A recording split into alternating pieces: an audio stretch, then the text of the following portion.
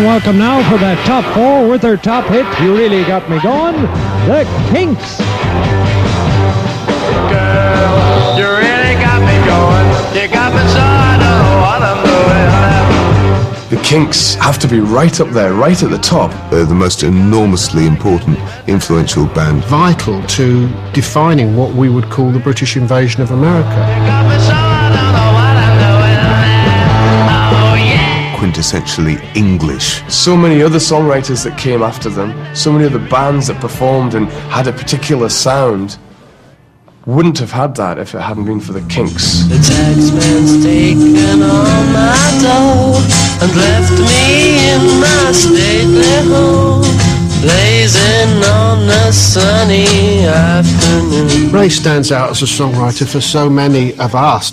Very, very influential, very evocative, very powerful, there's a perfume about Kinks stuff. With Ray Davies, because he's so subtle, sometimes you don't realize that you've stolen from him until like 3 years later, and you're like, oh man. Thank you for the those endless days and sacred days you gave me. Ray Davies was one of the first to completely embrace this Englishness which hadn't been seen in rock and roll. Days I remember all my life. Days when you can't see on my mind. He sang in his own vernacular, he sang in an English accent, and he wrote about everyday English life. His compass was so purely about English pastoral life. As long as I gaze on Waterloo sunset, I am in paradise. Every day I look at the world from my window. But I think Waterloo Sunset is the best song that's been written about London, for me. I mean, it's the best song about London, it's my favourite song. There's a certain poignancy to it all. We could get that whole sentiment even though we didn't know what the Waterloo Bridge was, who's Terry, who's Julie. Terry meets Julie, Waterloo Station, every Friday night. It's just divine, it's a masterpiece. You're going to have to stop me, I'll go off. It's like Turner's view of the Thames. Millions of people swarming like flies round Waterloo Underground. Ray Davies would come up with these delicate, lovely, beautifully structured ideas, and then Dave would come along and give them this jagged electricity, which really brought them to life as well. I'm not content to be with you in the daytime. The dynamic between Ray and Dave, I think, is very interesting because obviously they were brothers and they were quite competitive.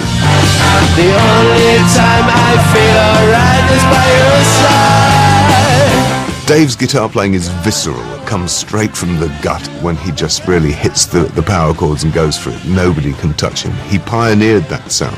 It's very, back here, bam! Back here, bam!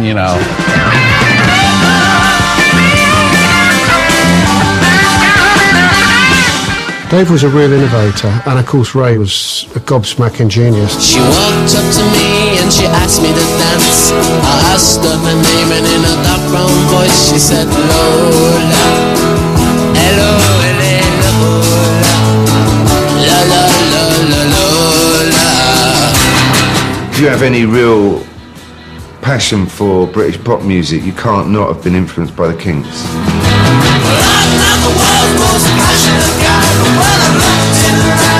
They changed the progression of music. Hope desperately they'll work together again, yeah.